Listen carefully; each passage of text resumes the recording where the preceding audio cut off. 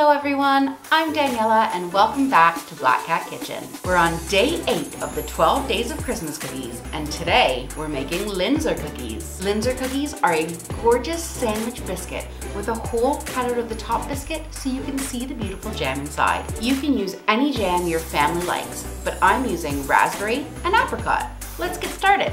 You'll find a list of ingredients and measurements in the description below.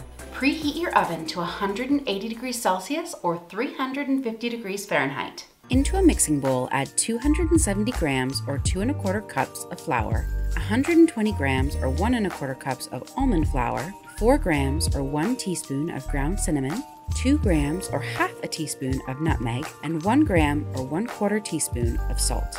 Give that a whisk so it all combines together. Set it aside while we prepare our wet ingredients. To a mixing bowl, add 227 grams or 1 cup of softened butter. We're going to let that start to cream together until it's nice and smooth. I've scraped down the sides and now I'm adding in 150 grams or 3/4 cups of sugar. Once they've combined together, add in 2 large egg yolks. Using just the egg yolks keeps the biscuit really lovely and tender. We're also going to add in 4 grams or 1 teaspoon of vanilla. Keep scraping down the sides of the bowl as necessary. Now start to add in your dry ingredients. I'm adding them by the spoonful because I usually make a mess, but you're welcome to just add them all in one go. You should end up with a consistent but soft dough. We're going to wrap this in some cling film and let it chill for at least an hour or up to 3 days in the fridge. Just like every time I'm going to be rolling something out, I like to pat down my dough until it's fairly flat before I wrap it and chill it. This makes the rolling process so much easier. Once your dough is chilled, sprinkle your work surface with some flour. Roll your dough about 1/8 of an inch thick. Cut out your biscuits using a round cutter. Mine has a lovely fluted edge. Each cookie will have a top and a bottom. Once you have 2 trays completely full, set aside the first and using a smaller cookie cutter, cut a little decoration in the center of the biscuits on your second tray. Once your cookies are on their tray, you'll want to chill them for a further 20 minutes to make sure they hold that perfect shape.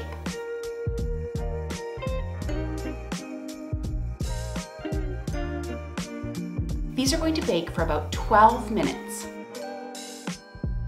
Let your cookies cool at least 20 minutes until they're room temperature.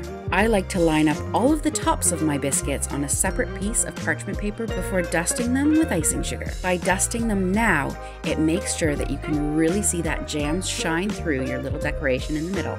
I'm using about half a teaspoon of jam on the bottom half of my cookies. Apricot jam is the most traditional, and it tastes delicious with the almond flour in these cookies. Gently place the tops of your biscuit on top of your jam so that the jam just starts to press up through the decoration. I've never met a single person who hasn't fallen in love with these cookies.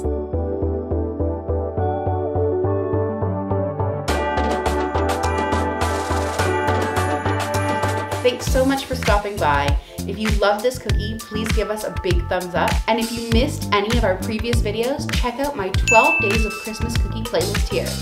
And make sure to hit that subscribe button so you don't miss the next few. See you tomorrow.